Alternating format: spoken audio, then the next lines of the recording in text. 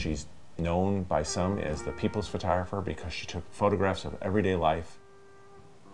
I think the first question we probably both had was, we've seen 70 or 80 really great pictures, but what about the rest?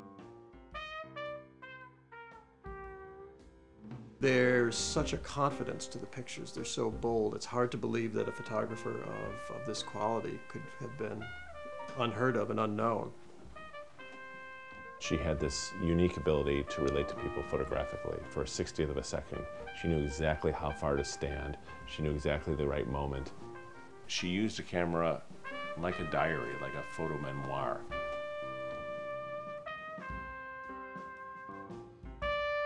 Particularly in the 60s and 70s, where so much was going on, the everyday life was kind of overlooked. Just these quiet moments, these quiet things that were happening, unwatched or unchecked.